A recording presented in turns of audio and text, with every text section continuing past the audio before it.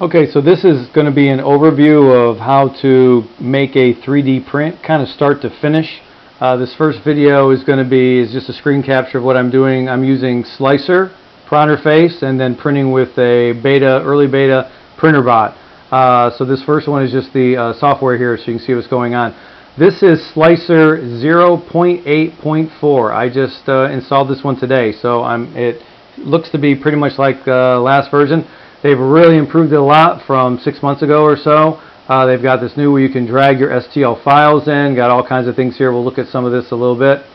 First, let me go through my tabs so you can see what I'm using. Under the Advanced tab, I really don't have anything. I haven't done anything. I truly am not that advanced.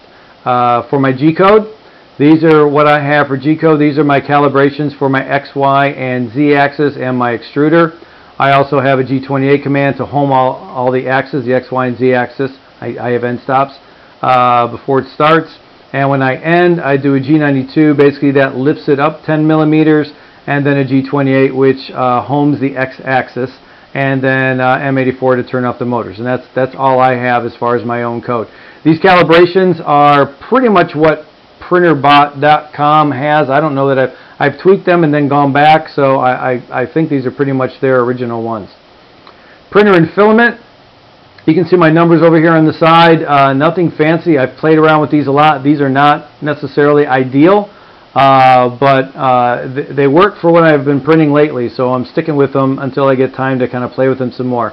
Perimeters at 30, basic infill at 60, travel speed at 100.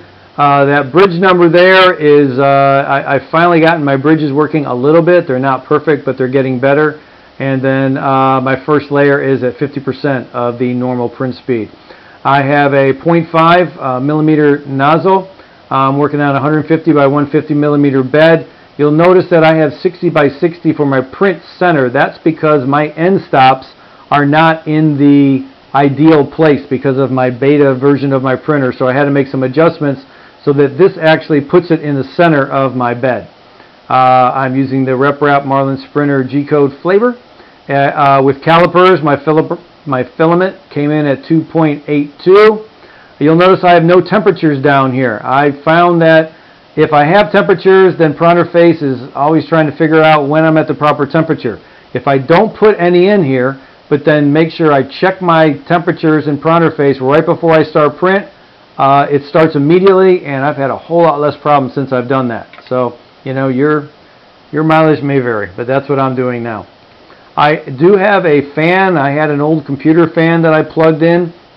I have a printer board for my firmware.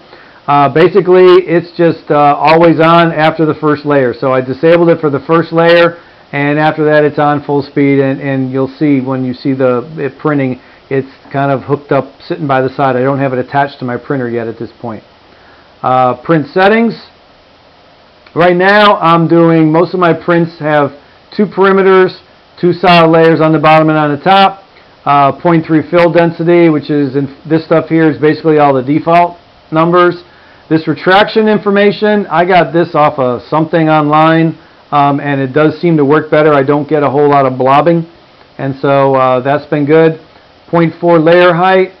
I do use just one loop, one skirt loop, which works really well, so that makes sure things are coming out of my nozzle.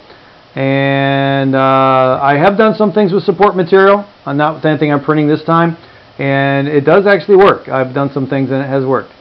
So this is the main page here, and you drag an object here. What I'm going to do is I have something I made on Inventor, my Happy Sad Coin. Actually, I haven't uploaded it to Thingiverse yet, but it's an STL file. So all you have to do is drag that here, automatically puts it in the middle and tells you that it's centered according to the numbers I had in.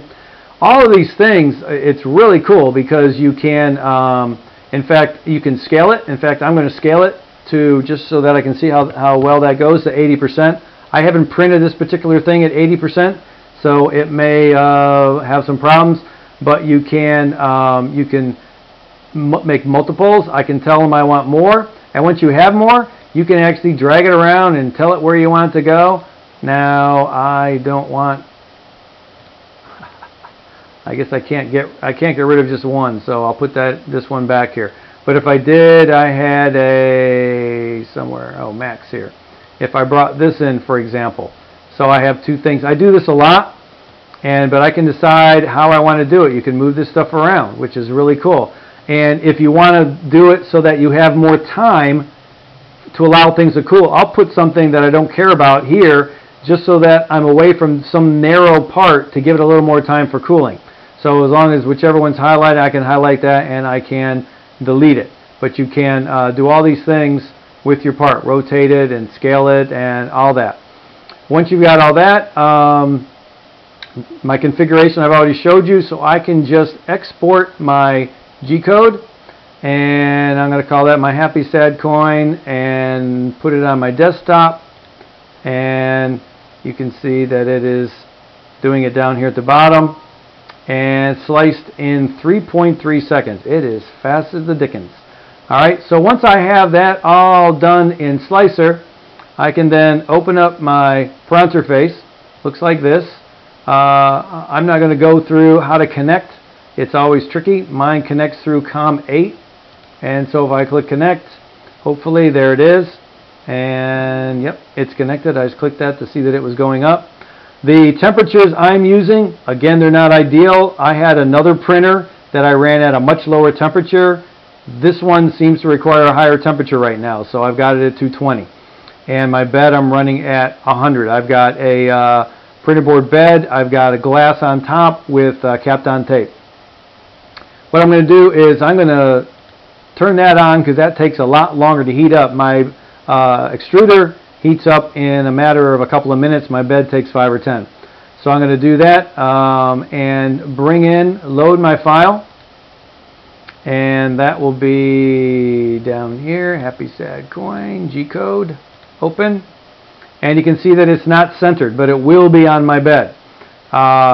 Again, there's a lot of different things you can do up here. If you need to go to Slic3r, if you click on settings and I click on this, it will open up that Slic3r that I was just looking at. If you want to see the actual code, if I click on edit, it actually shows me all of my G-code. And that's cool because there was a time where I used to have to do adjustments to temperatures and things in here. And so you can do that, and then you can save it, and so you can make editing right there. These things down here, when I check my temperature, I can see it is heating, but it's going to take a while. And extrude, I usually leave this at 5 so I can test it.